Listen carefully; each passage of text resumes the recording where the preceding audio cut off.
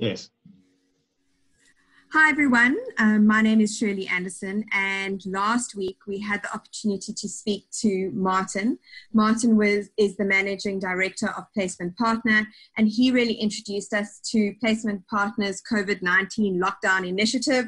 And initially it was an initiative to support their clients, but actually we wanted to bring it to recruiters out there, recruiters out here in South Africa who need support. And so this is a way of doing that. Today, we're going to be speaking to Ronald Jessop, who is a director at Placement Partner in Cape Town.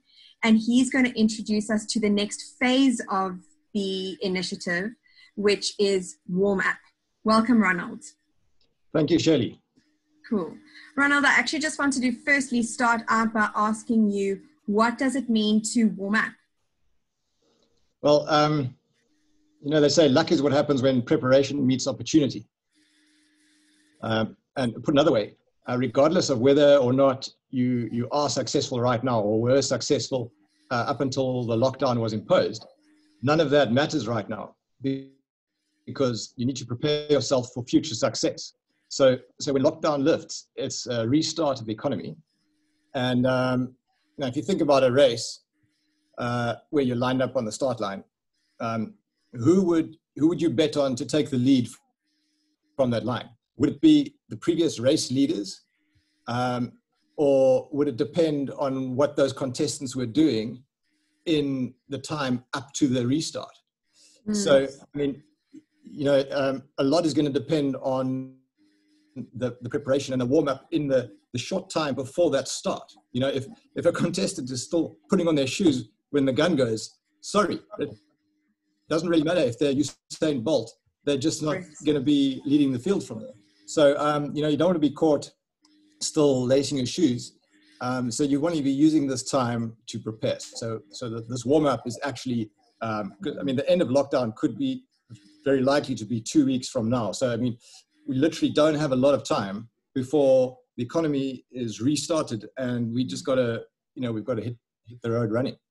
Absolutely.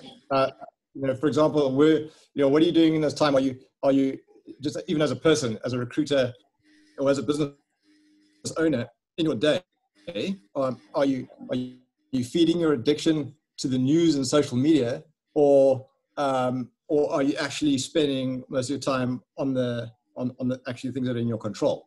And today, while we're speaking on feeding your addiction, I was on social media and I saw a joke: life is short. Make sure you spend as much as possible on the internet arguing with strangers about politics. So that basically sums it up. Yeah, exactly. You know, the frivolity of the situation we find ourselves in.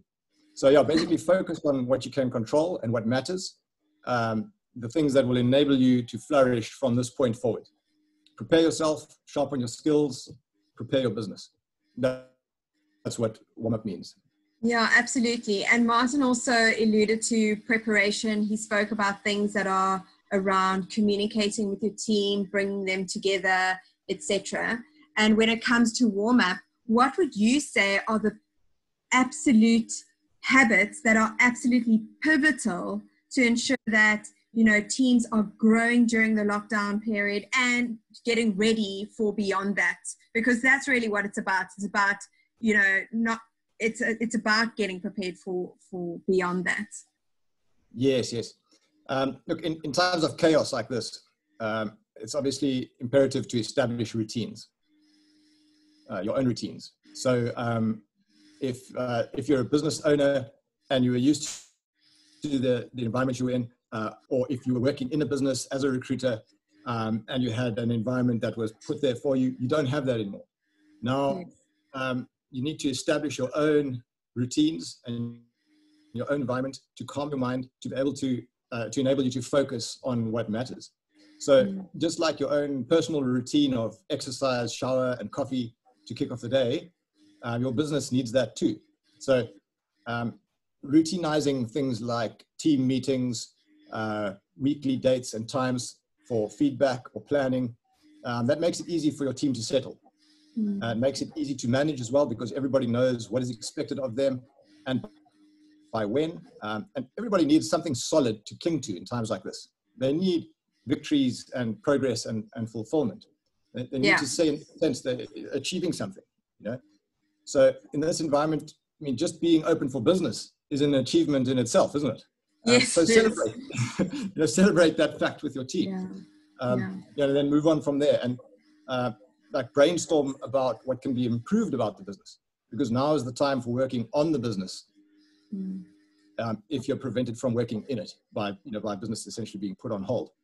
I think that there's some recruiters out there. I mean, all businesses are in a different time or phase of where they're growing. So they may be startup, there may be small to medium-sized businesses, there may be large businesses. But no matter where you are, you know, I think investing time into establishing these habits can be overwhelming. So what would you say to those recruiters who are scared to invest into those things now because of the uncertainties ahead?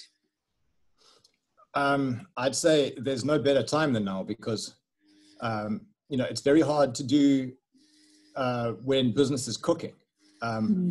So there's certain things that are just ideal to do now. I mean, think about how you will feel after lockdown. Right? I mean, it's hard to imagine after lockdown now while we're in lockdown, but if you try and picture yourself after lockdown, you'll probably be very happy, but you might also have certain regrets about certain things you should have done during the lockdown that you just didn't get to. I told myself in lockdown I'd finally clean the garage. I still haven't done it. I might not actually even get to that, and a few other things. So, I mean, business-wise, these things would typically be of a preparatory nature. Like working on the business as opposed to in it. It's maintenance, downtime, implementing new systems and procedures, training. I mean, finally one can get creative and you've got time and space to decide, which skills need to be upgraded in your business, which personal skills need to be upgraded, whether they be recruiting skills, sales skills, business skills. It's as Stephen Covey would say, it's time to sharpen the saw. You can't do that while sawing. So, planning, these kind of things you got to do while business is not cooking, and there's no pressure to be making hay while the sun shines. When the sun's not shining, this is the time to do all those back office preparatory tasks. Absolutely. Now, at the end of the day, you guys are obviously a recruitment software business. You've made it your business to bring South African recruiters, closer to their clients, closer to their candidates, closer to their teams. So when it comes to systemizing these things that you've been talking about, where do you think they need to focus? What do you think? Sorry, Shirley, go ahead. Where do you think they should focus on in terms of systemizing those habits? Because you're in the business of systems. Yeah. So obviously they need to choose a system that fits their business, or they need to adapt their business to a system. But anything that can be systemized probably should, because humans are by nature creative beings, and we don't really like to be involved with the mundane. So, and recruiters especially, they've got that people connection that will never be replaced by computers. So anything that can be taken off a recruiter's plate by systemizing it should be. I mean, things to look for in a recruitment system. The first and most important thing is it called placement partner? Because if it's not, it's a no-go. No, I mean, no, I agree. I tend to agree. I mean, yeah, we begrudgingly accept that there are other good systems out there. But I'd say first off, you need to look for a vendor that is entrusted, that you can trust with your most important non-human asset, which is, of course, your data. So you're looking for, reliability, and a company that isn't going to, that is going to survive crises like global financial crisis and this crisis. You want longevity. You want a system that's been designed by recruiters over a period of many years, so that it actually works for recruiters and works well. You want performance. You want speed. Recruiters aren't known for patiently clicking a search button and waiting a lifetime for stuff to happen. You want that quick performance. You want local support. You don't want to be speaking to someone in a different time zone and in a different language. And you want a client-centric company that focuses on their clients and cares about your business. Yeah. So essential.